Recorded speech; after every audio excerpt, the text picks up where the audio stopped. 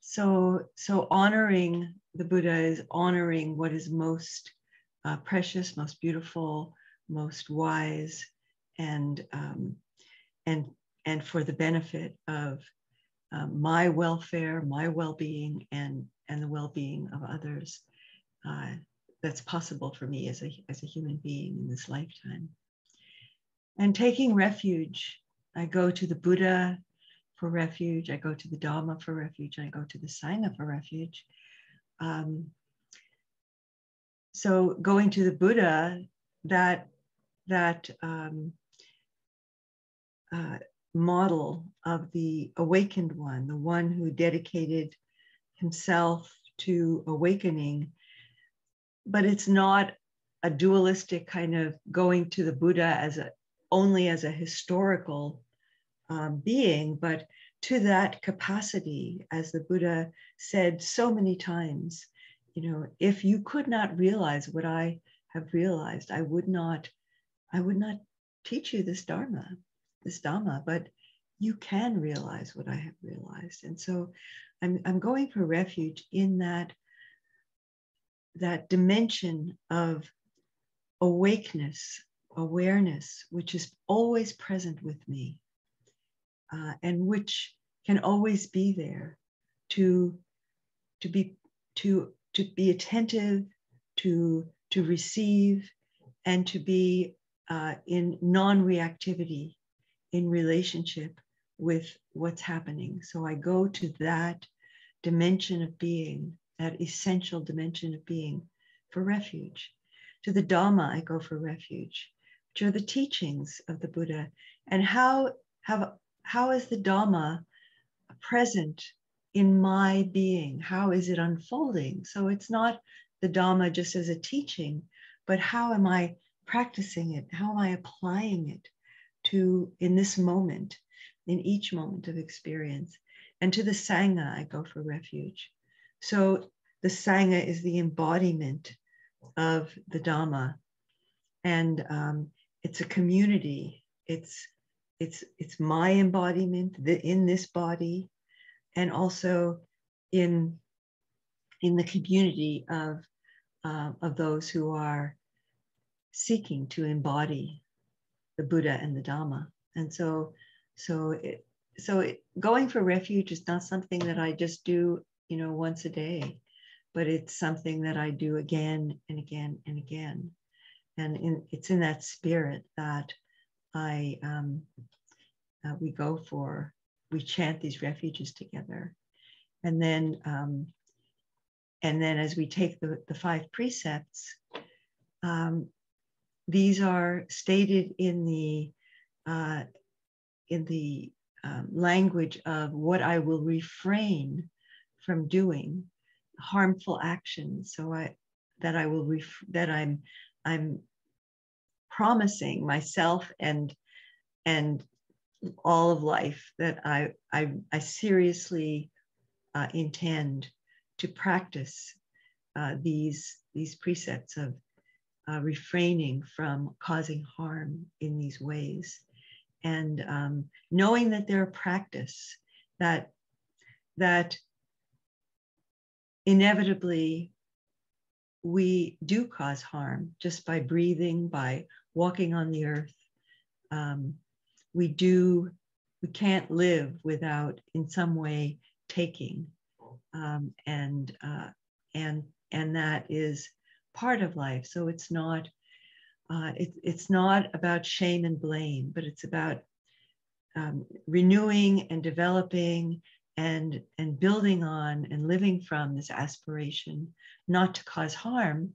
And also what's not stated explicitly but is implied is to do what is good, not destroying living beings, but supporting life, not taking that which is not freely offered, and rather being generous as we can, using our sexuality in a way that's skillful, not lying or gossiping or causing harm with our speech, but also speaking kindly and supportively, supporting others to respond in their lives with wisdom and kindness, not to take intoxicants which cause heedlessness, but to be wise and discerning in how we what we take in with the body and the mind in our lives. So, and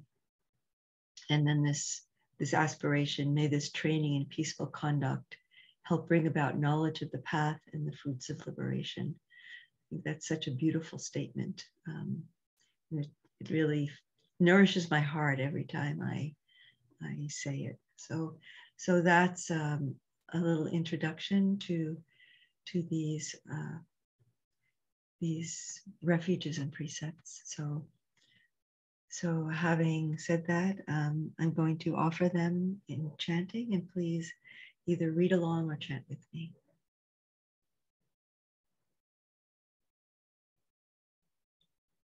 Namo tassa bhagavato arahato samma sambuddhassa.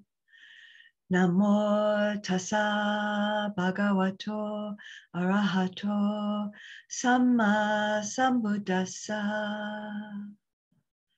Namo tassa bhagavato arahato samma sambuddhassa. Buddhang saranang gacchami. Dhammang saranang gacchami. Sangham saranang gacchami. Dutiyampi Buddhang saranang gacchami. Dutiyampi Dhammang saranang gacchami. Dutiyampi Sangham saranang gacchami.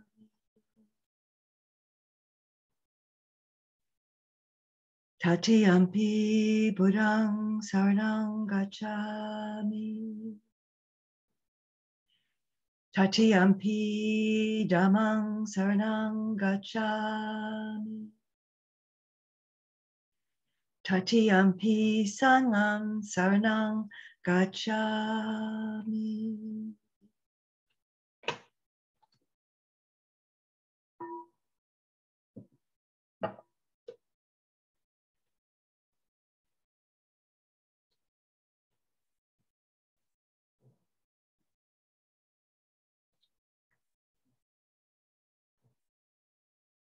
Panatipata Veramani Sikapadam Samadhiyami. Adinadana Veramani Sikapadam Samadhiyami.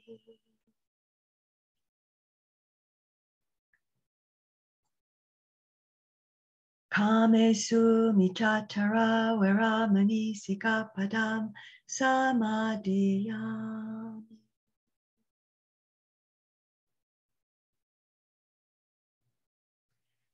Musawada Veramani Sikapadam Samadhiyami.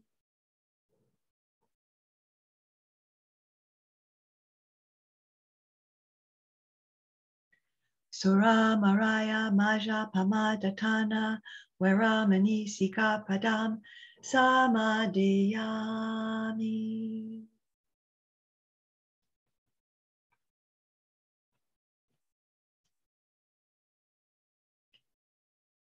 Idam nisila magafala nyanasa pachayo hotu. Sadhu, sadhu, sadhu, anumodami.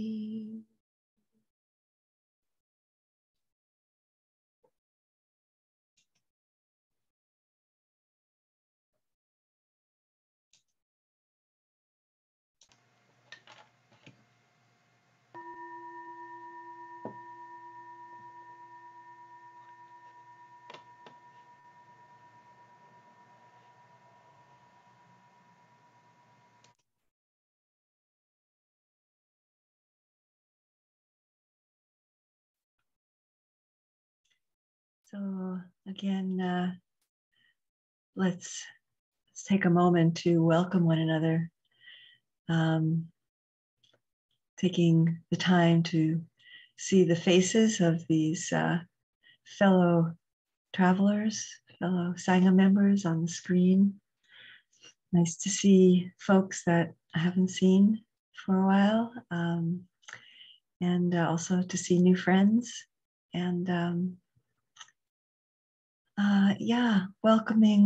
let's welcome ourselves to our practice, like to this seat, to this place of practice, welcoming our whole being, who we are, whatever our ethnic roots, race, gender expression, sexual orientation, language, religious background, personal stories,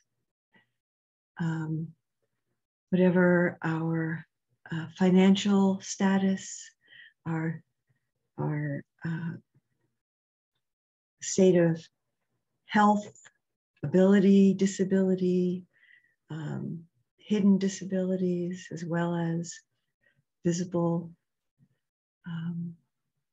all of the ways that we are as human beings, fully welcomed within ourselves. And how does that feel to say, you know, I welcome you. I'm here in my wholeness. And is there a part of my heart which contracts a little bit around some part?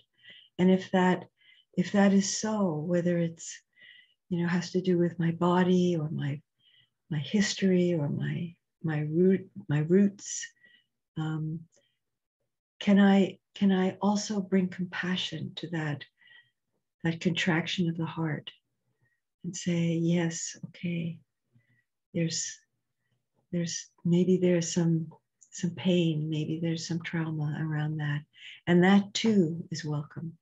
All of that is welcome. I'm here in my fullness and welcomed in this midst, in this circle of practice.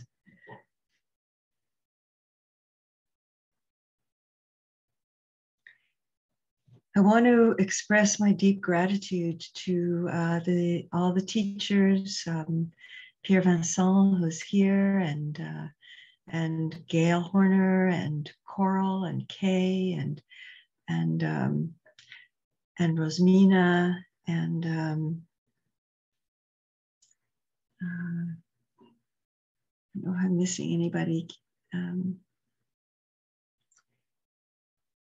Anyway, if I am, it's a momentary blank. Gail, if I don't know if I said Gail, but yeah, for holding this space over the summer, such generosity and commitment, and gratitude to you for continuing to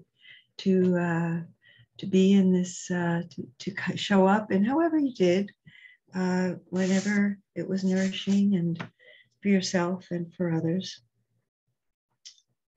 I want to say just a couple of announcements, because sometimes toward the end of the practice, there are people are leaving, and it may not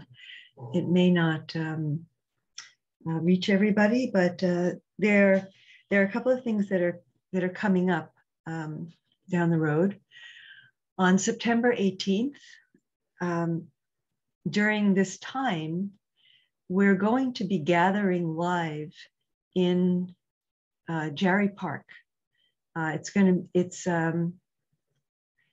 not just for the Sunday Sangha, it's a whole TNI Montreal Sangha. And we decided to have it at the time of the Sunday Sangha. I mean, just in a very simple way, because the suggestion and request came from me, but also because it's a Sunday, you know, and probably more people could come than maybe on a Tuesday evening, and it's getting dark. So, which is the time of the Francophone Sangha. And so, but we're hoping that, we're hoping for good weather, first of all. And we're hoping that a lot of people will come from this local Montreal Sangha and, the extended Montreal Sangha. And of course, if you want to come from Ottawa, please do, or Gatineau, or anything that's driving distance. So yeah, we'll be going from 10:30. We'll have a practice, and it will be there'll be some in English, some in French, and then we'll just have people will be invited to bring food, and not doing a shared potluck because of COVID, but bringing some food for yourself. And then sometimes people find ways to bring food that can be shared as well without, being handled too much. So keeping it safe. And so that will, be from noon to however long people want to stay. So if you'd like to get involved in it at all, then you could maybe let Bibiana know at info@truenorthinsight.org. I think she might need some volunteers to help. So that's on September 18th. Then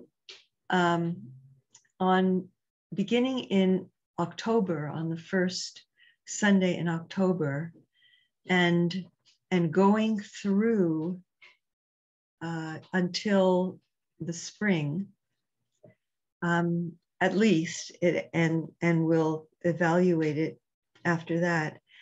We're going to be changing the time of the Sunday Sangha. So, I hope that this is workable for you, but as the primary teacher, I needed to kind of make this call. I'm going to be beginning a course, an online course on mindfulness informed end of life care through the University of Toronto continuing studies. It's a certificate program, and the timing of it is at 2 weekend mornings a month for most months between October and June. And so it goes like 9 to 12, Saturday, Sunday, on 2 consecutive weekends. So the sittings are going to go from 1 to 2:30, and that will be the live in-person sittings and also online. And so they will be. We're trying to. I'm trying to continue offering the sittings in person and online, the hybrid form that I was doing up until the end of June at Espace B, which is in NDG. And so we're not going to be reintroducing the reservation in advance. So you can it's a drop-in, show up.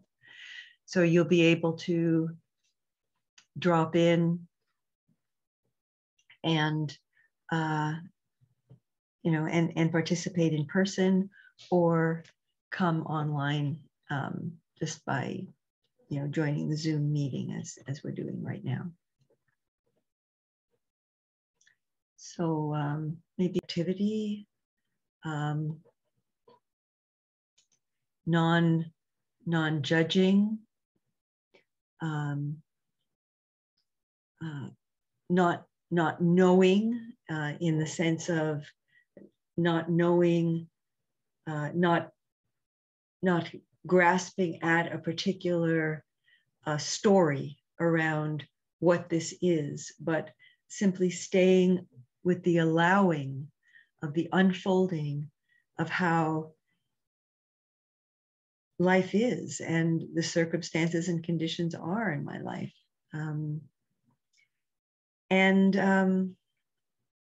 I came across a short practice by Kimberly Brown, which she used as a guided meditation, and her iteration was I'm not promising that I have it exactly 100% correct, but the gist of it is, may I be undisturbed by what I cannot change, and may I act with wisdom and kindness toward myself and others. And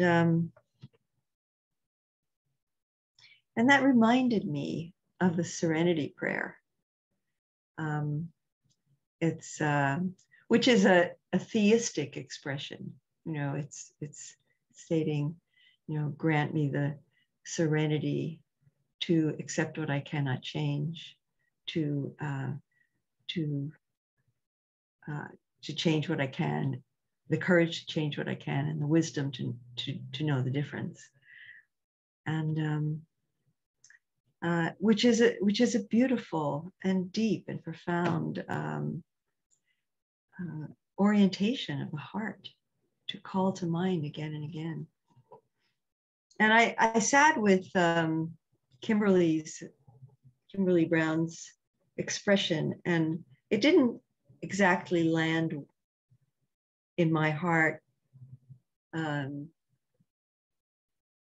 It's just, you know, the language is just, it just didn't land for me. It may land for you, and so please feel free to work with that. But I found myself drawn toward the Zen peacemaker model of not knowing how we are in our lives, to not know, to not think we know what this story is, what this, you know, how this should be, to respond with compassion and to be with not knowing, to have an open heart, and to respond with compassion. And so I kind of phrased a guided meditation a little bit more in that ilk. But if you want to modify the words for yourself, please do. So I'm just going to kind of begin and offer this a few times, and then we'll move into silence. So as we begin, let's be present in the body. Arrive with kindness in this body, however the body is feeling, and being aware, bringing awareness to how is this body alive in this moment? What is the energy? What is the quality of the body? Does it feel tired? Does it feel at peace? Is there joy? Is there a heaviness, sorrow? Whatever is present, bringing interest and kindness to how we are right now.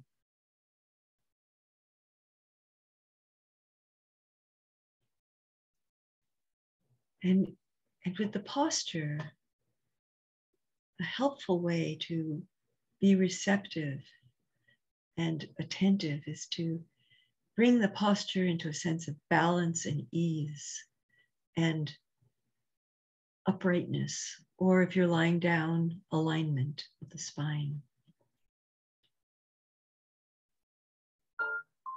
So letting the body rest with balance. If you're sitting in a chair or if you're sitting on a cushion.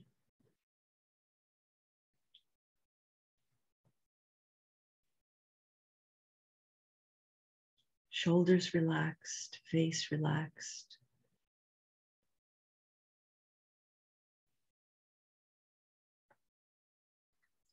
Gathering the attention around the breath.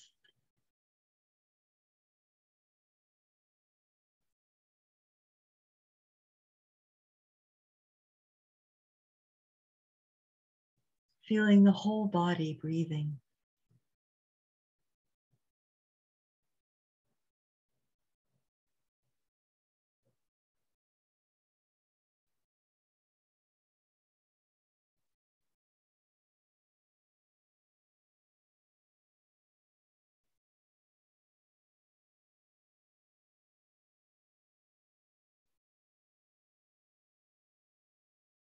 You might gather your attention in a particular place to feel the sensation of breath in the nostrils or the chest or the belly.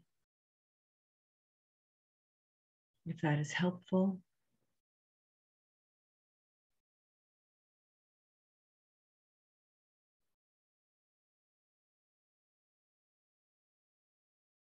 And as the mind begins to settle, I invite you to widen out your attention to feeling the whole body, aware that the breath is, each breath, each inhalation, breathing in not just oxygen and the other gases of the air, but breathing in life. That's what anapana, which means in breath and out breath. Anapana means breathing in and out the prana, the life energy.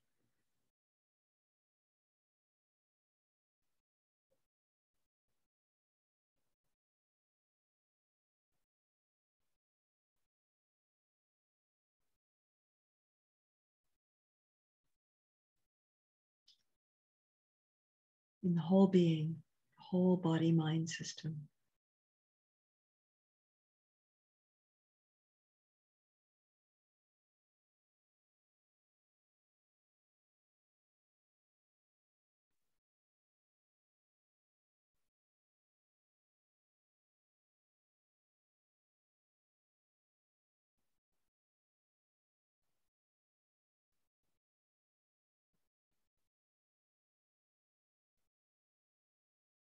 Inviting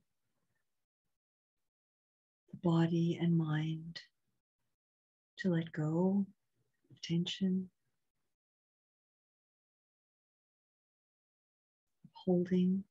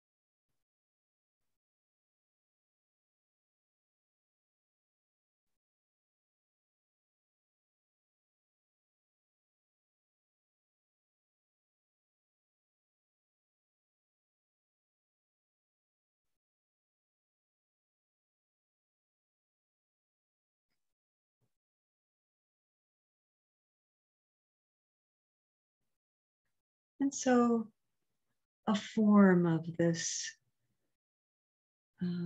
this invitation to ourselves to be with those conditions in our lives that are challenging, that we may be struggling with.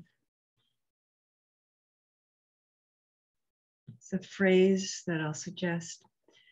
May my heart be open and non-reactive to what I cannot change. May I act with wisdom and kindness toward myself and others.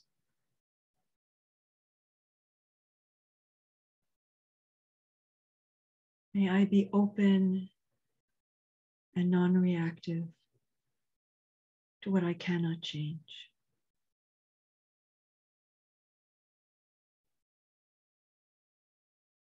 May I act with wisdom and kindness toward myself and all beings.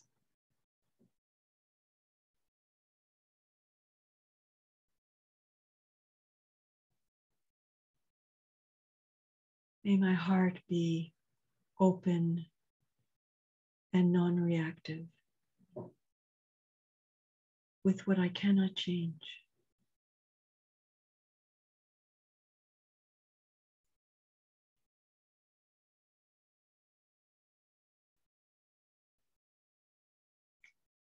May I respond with wisdom and kindness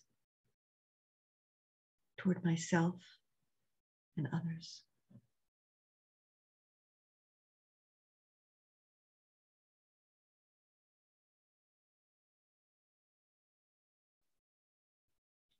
If something is coming into mind, something that's present in your life, in a relationship or a situation, that there feels that there's a struggle around, that there's a sense of grasping. It should be like this, it shouldn't be like that.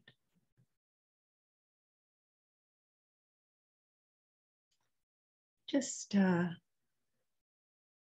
allowing that to just be felt in the body.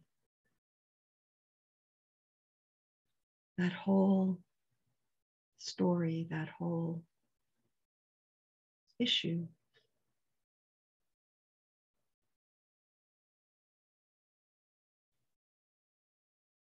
And then just inviting that intention.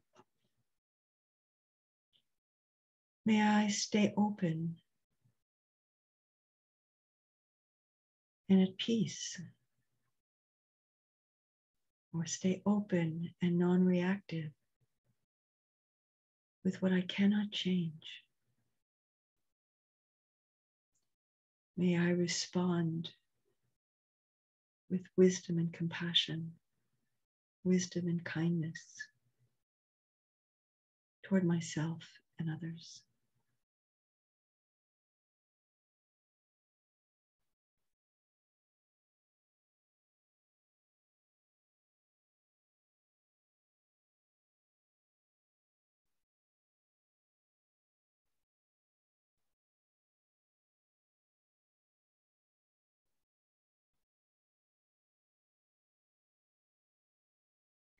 It may be something that's in your life personally. It may be conditions or circumstances in the world around you that cause you that, in which grief or anger arises.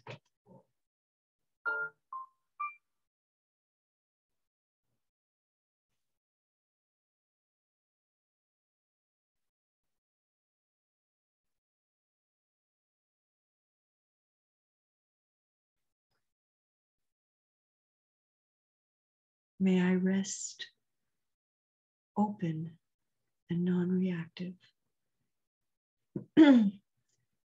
with what I cannot change.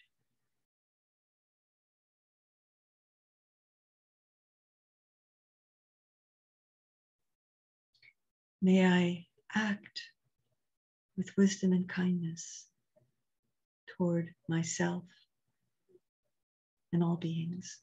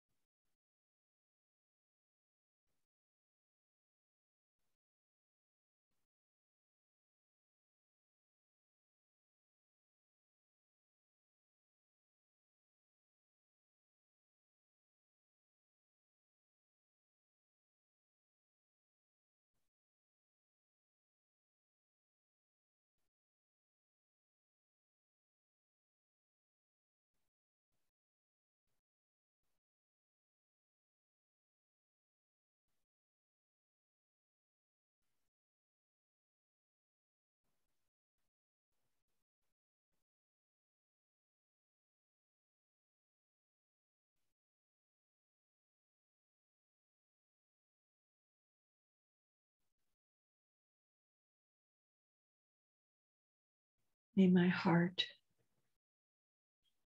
remain open and at peace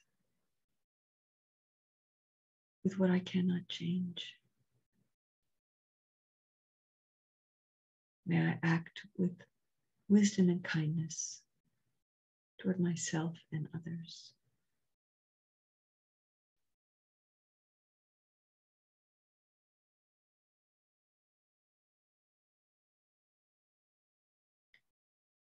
May my heart remain open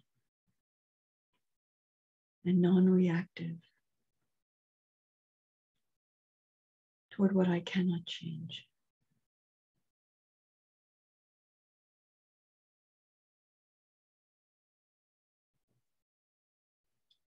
May I act with kindness and wisdom toward myself and others, all beings.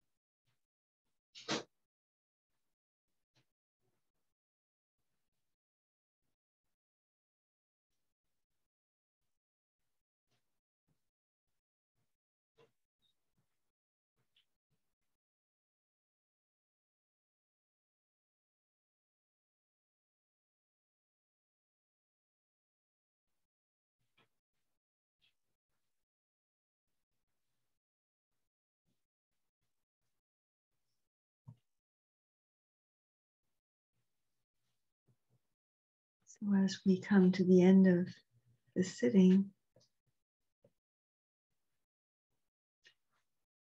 we can touch into whatever moments of peace, of clarity, of openness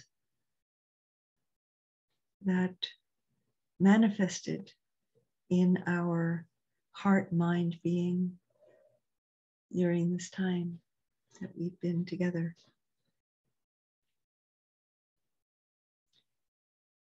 And recognize the blessing of that, the goodness of that, honoring the goodness of that.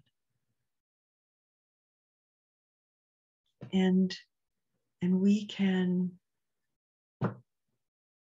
in honoring, in recognizing, in affirming, acknowledging that these moments of virtue, of wisdom, of openness, of non-reactivity arise within our being. We are building, we're focusing our attention, and what we focus our attention on is what we're developing in the mind. That's how we develop the mind in meditation practice. We notice and we affirm the goodness that arises within the heart, mind, being. And so we can also say, this is a gift, and I want to share this gift with the life around me. I want to share this gift with those who need blessing, those who need peace, those who need non-reactivity. And so let's dedicate the blessing, the merit of our practice to those we know and those we don't know, who need this blessing, who are perhaps in some way struggling or in pain. May the merit of our practice and of our lives, the goodness of all of our lives, the moments of generosity, the moments of kindness, the moments of appreciation,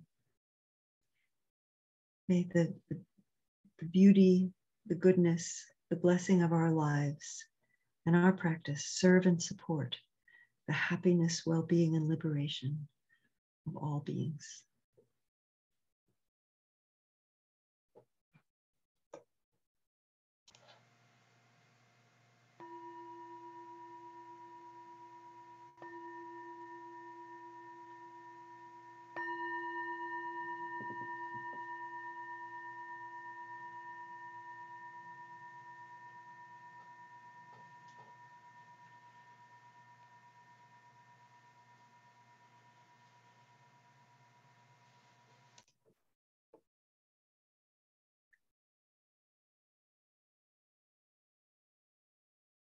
So